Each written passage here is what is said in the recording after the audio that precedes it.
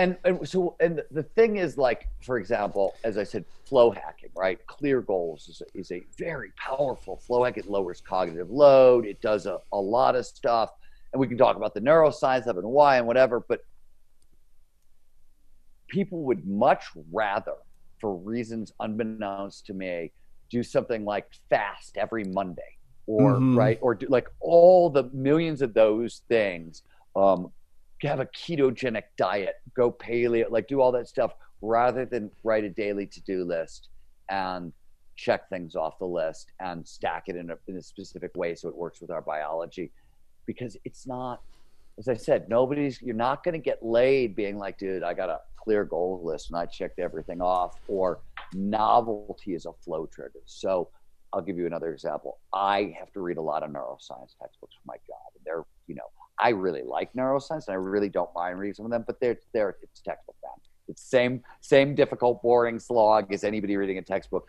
So novelty is a flow trigger. And when we're in flow, learning rates are accelerated. And there's tremendous amount of research on this.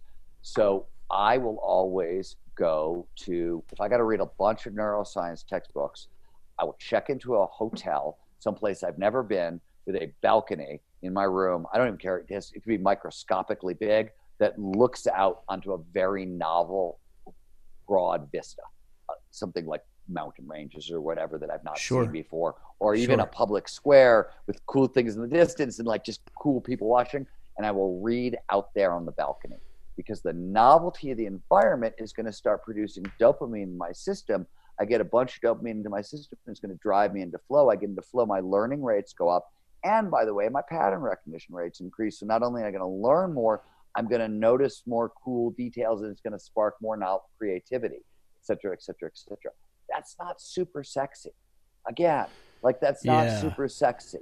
There's nothing there, and people want something sexy. They want something that feels like a quick fix. That doesn't feel like something that's going to produce outsized dividends, right? It just doesn't.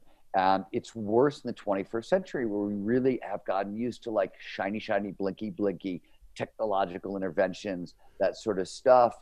And these are just really, really basic, simple, neurobiologically based interventions that really move the needle, because they get our biology to work for us, right? You're not trying to, there's a hack. Anybody who says biohacking, there's no such thing as a hack, right? There's no such thing as a performance shortcut. A good hack, the only thing that I can think of, we like to look for what I call multi-tool solutions. In my opinion, peak performers are too busy to solve problems one at a time. I don't know anybody who's a peak performer who can really do that. So what's a great multi-tool solution?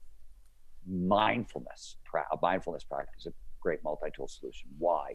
Because 11 minutes of mindfulness a day, of breath work a day, is shown to significantly reduce stress, significantly enhance focus, significantly increase resilience and emotional regulation. These are like 5 of the biggest determinants in peak performance. And by the way, the ability to delay gratification, a couple of other things.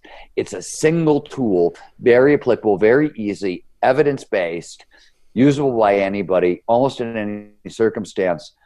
And it's solving like 5 or 6 problems that you're going to have to solve anyways on the way to peak performance. So go for a solution. And I don't even do, so you need an active recovery protocol. If you read Art of Impossible, we talk about having at the end of your day, not passive recovery, active recovery. Active recovery is like restorative yoga or mindfulness, breath work, a long walk in nature. I like an infrared sauna, and I like an infrared sauna for a lot of different reasons. 1, massive boost to your immune system. 2, lowers cortisol automatically. It's one of the few things that will de-stress you automatically. It's amazing. And I do a very specific breath work protocol.